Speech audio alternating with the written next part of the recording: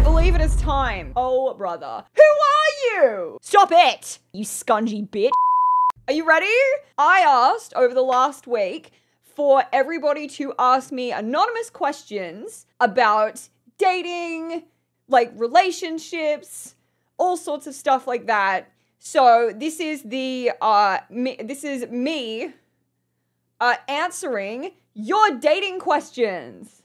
I made it very clear that these questions are anonymous. So when people ask me questions like, why haven't we ever been on a date? Who are you? I don't know who you are. The answer might be, we have. Our first question of the day is, do I think that looks matter more than personality? And the answer, my answer would be no. I don't think looks matter more than personality. However, if I were to say that looks don't matter, I would be lying. Because let's be real.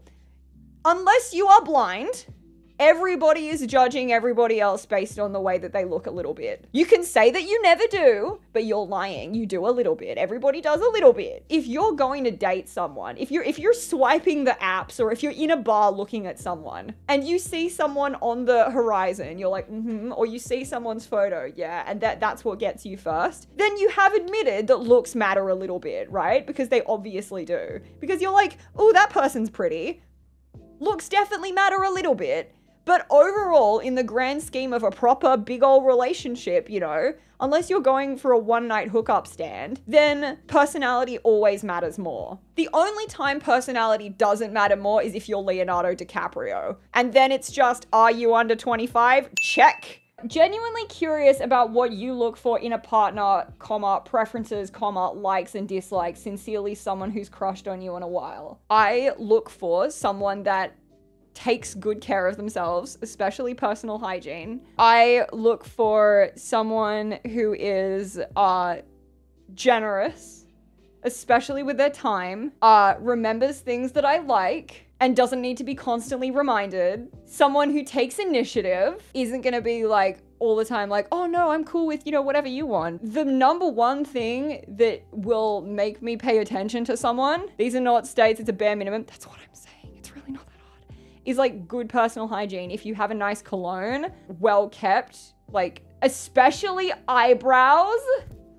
Eyebrows are the window to the soul. Also, someone who can maintain their personality for more than 3 months before it all crumbling, because that's a key instigator that they're putting on a personality just to entertain the person that they're dating, as opposed to actually being a good person.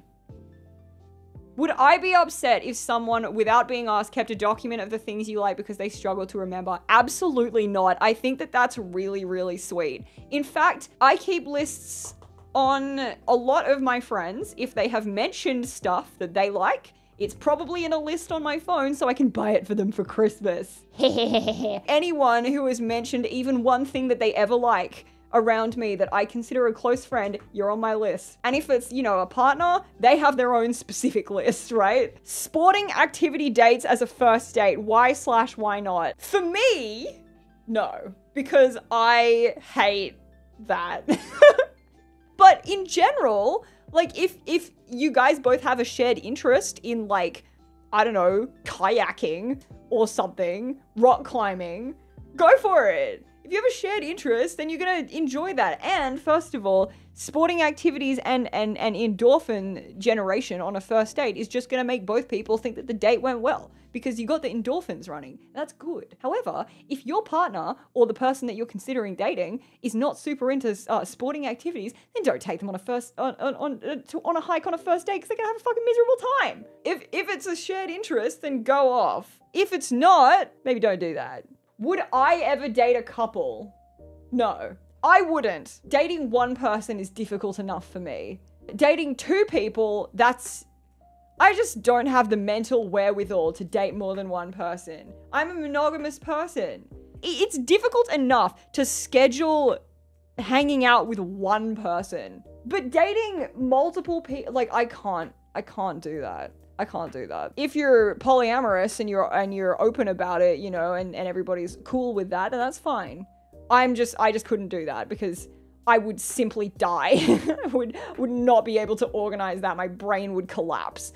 First date alternatives to restaurant/bar. Oh, brother. I am usually like super anti first date at a bar. If that is your suggestion to me, I will probably decline the date, because first dates at a bar to me are overdone, and I don't like the fact that it's socially reliant on alcohol to lubricate the conversation. If I can only have a conversation with you when there's alcohol involved, then I'm not interested. I freaking love art galleries. Hit me up with that. That's hot. Let's go. Vincent van Gogh, I'm there. I love discussing art. Art is not just about the medium, but it's about the way that you perceive it. You can look at a piece of art and be like, do you see a dick in that painting? And then the other person's like, heh. And then you're having fun. Picnics, I think is good.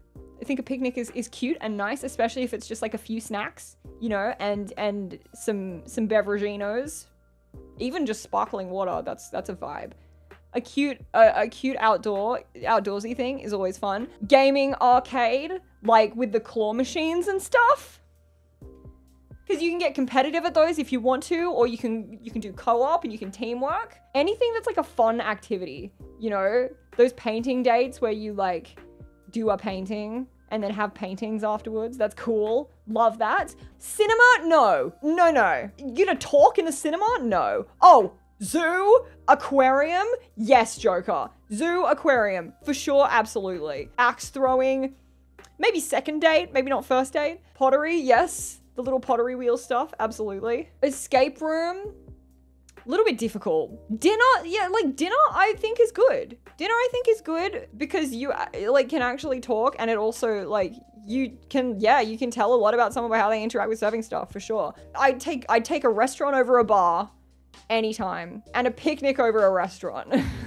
Because then it shows me as well that you know how to prepare that, and I love that, you know, that's a little bit of effort. Sailing? No, because then you can't leave if it sucks. How do you get back into dating after a breakup? You take time for yourself until you feel comfortable with the concept of bringing somebody else back into your life, because you don't want to be dating someone just so you're not alone. That's a terrible idea. What if I'm in a relationship but I feel in love with another woman? Imagine them shitting.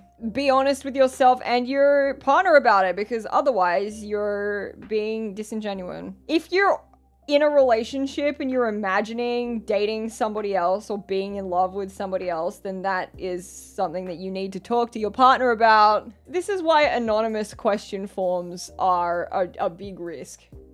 Hi, baby. How do you misspell the word hi? It's 2 letters. Hi, baby. I like you. I dream about you so much that I crave you. You are sexy. Hi? Are you joking? Good question. Yeah, great question. Biggest age gap you would date? I don't think I'd date someone younger than me. I would feel weird about that, even if it's just by 1 or 2 years. Maybe 1 year, but I think that I would feel weird about that. The older you get, the less it matters. Yeah, but like... I think it's about like the difference in the time of someone's life, you know? I think it's like about where someone's at in their life, not necessarily how old they are. Fuck, younger men are freaking barely emotionally cognizant yet. No offense, but full offense.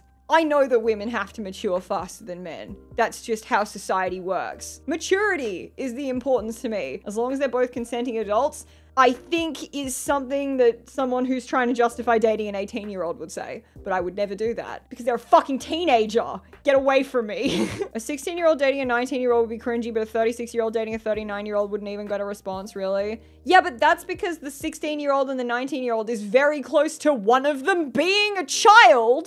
And that's like, not okay. It's all about like the way that someone emotionally matures to me. And I've met people younger than me that are emotionally super mature.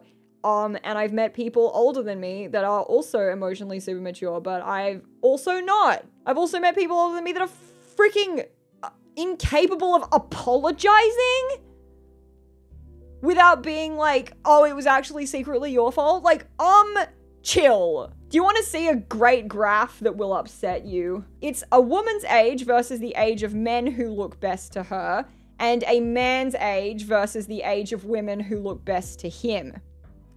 As as you can see on the right, we have a woman's age versus the age of men who look best to her, right? 20-year-old woman, 23-year-old man. 30-year-old woman, 30-year-old man. 40-year-old woman, 38-year-old man. You know, it kind of peters off over here at about 50 where it kind of goes this way a little bit. But as you can see, the woman's graph is pretty much linear, right? Women tend to find men about their age relatively, you know, the most attractive to them. Versus the men's graph, which flatlines. This is a Leonardo DiCaprio-ass graph here. A 42-year-old man finds a 20-year-old woman the most attractive to him. Men just got broader range. I don't fucking think they do, mate. From here, it looks like a man's range is between 20 and 24, which is, and this is true, 4 years. Whereas a woman, 23 to, what's the highest, 40 here? That's like old enough to be your dad. That's a graph from OkCupid. So that is people's actual dating preferences on OkCupid. It's the best way to meet dateable people in 2024. In my opinion, it's to not seek them out and continue doing you. It's to seek out social situations and not dating situations specifically. Don't go hornily looking at a rock climbing group to date people. Go, if you're into rock climbing, go and try and make friends and maybe something will happen organically. Don't act like a lion eyeing up a gazelle. Oh my God, it's literally so obvious when people are there like just to get their horny on. Stop it! We can see, we're not stupid. It's disgusting. Just be friends with people. Be normal, it's not hard. Like, just be friends with people. Looking specifically for someone to date, I just think it's a terrible idea because you're dating them because you want to date someone. You're not dating them because you like them specifically, right? All right, here's my favorite question that I've ever received. Does size matter? But the way that the question is phrased is, do you like a penis or small? Do you like a penis or small? I don't know. And you know what? This is what I brought a prop for. Let me show you something. This is 6 inches. Perfectly fine. This is 4 inches. Even that. Fucking who cares? This is 10 inches. Where is this going? Not in here. People are so conditioned, and by people I mean mostly guys, to think that their dick is not an adequate size because porn makes you think that this is fucking normal. I tell you what this is. Painful is what this is. Even like 7 is pushing it a little bit. This is the thing, is like, if everyone's lying about their size, stop lying. If the first thing that you're gonna do to me is lie, then I'm gonna think that everything that you do is a lie, and I'm not gonna wanna engage with that anymore. It's about the motion of the ocean. Exactly, Snowy. Again, if you're only caring about someone for their physical attributes, then that's on you and not on the person. I'm not even lying, the best sex I've been with guys on the smaller side, big dicks hurt. Preach, sister! Preach, sister! Preach! How do you deal with being nervous around people when going on a date? I feel like being nervous around someone that you're excited to get to know is completely normal. It's kind of cute. Yeah, I mean, I think it's a little cute when people are like stumbly a little bit, you know? Yeah, you're human. Everyone's human. Don't treat them like they're gonna be a perfect, you know, Prince Charming knight in shining armor straight out the gate. They're probably gonna be like, woo, you know? Maybe say it out loud to take the pressure off. Just a little bit, you know, be like, man, I'm really, you know, I've been really looking forward to this. I'm a little bit nervous.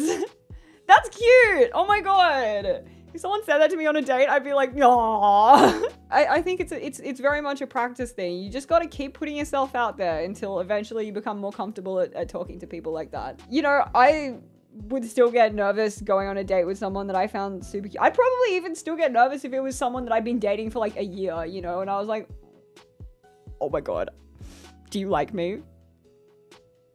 Actually, it's an honesty and openness thing. That is a green flag for me. I have a question. When your partner is upset with something you don't know what it is, how long is too soon to ask what's wrong and how long is too long? The second that you can tell that someone's upset, you talk to them about it. Don't know that they're suffering and then wait. That sucks. Yeah, don't badger, give space if you need. If you think, no, if you think you've done something wrong, figure out what it is, and then talk to the person about it. Exactly, don't play games with emotions, don't let anyone play games with yours. What if they expect you to know what is wrong and refuse to tell you what it is? Get a new partner that communicates better. I can tell that something is bothering you, would you like to talk about it, / is there anything I can do to help? That's facts right there. Exactly, Phil. There's never too soon to ask. You just have to give them space not to talk about it if they don't want to / aren't ready. Exactly. If they refuse to communicate, that's playing games. We just established we don't do that here. Facts. Facts and logic. Destroyed. Destroyed with facts and logic. And you know what else? All right, I'm getting up on my high horse right now. You know what's really important, chat? Learning to apologize properly. Let's assume in this situation that we have done something wrong. You apologize, explain what you did wrong, how you are going to fix that in the future, and what you are going to do to fix it now. That is a proper apology. What we do not say in an apology is, I'm sorry that you are upset, because you're already offsetting somebody else's feelings as the actual problem. Don't reflect it back onto them. I didn't think it was that important to you. Shut up. It doesn't matter right now. They're clearly very upset right now, okay? Thoughts on one night stands, and if you'd go on a date and you absolutely vibe and click on all levels imaginable, like it feels like movie like perfect, would you, or are you kind of like are you asking if I'd have sex with someone on the first date? Fucking why not? Who cares? If someone's really cool and I like them a lot, then why not? I personally don't think that sex should be shotted as, you know, oh, I'm gonna wait for the one to have sex because, like, why? Why? I'm not religious. I don't care. I don't think that God's watching me, you know, and judging me for doing that. And even if I did think that, that's a kind of weird thing for God to care about. If God's gonna watch, he could at least give some tips, right? Obviously, I don't think, you know, it's something that should be given out frivolously. I don't think you should just, like, fucking, you know, have sex without considering that there are definitely consequences to that action. I don't think it's something that you should get hung up about. As long as you're safe and everyone is consenting, and, you know, you're making sure that there is like protection used if you don't want to have a baby, then, like, or get an STI, then go off. Who fucking cares? I think it's something that you should not put so much stress on yourself about. People have way too many experience, like, things shamed about them, like, all the time. The size of your boobs, if you have or do not have hair, how big your dick is, how tall you are, if you're a virgin or not, how many people you've had sex with, how much money you make, how long your fingernails are, even sometimes, the color of your skin, your religion, your lack of religion. Like, people are shamed about so many things that whether or not you are a virgin or have had sex with a lot of people, it just should not be one that we care about, right?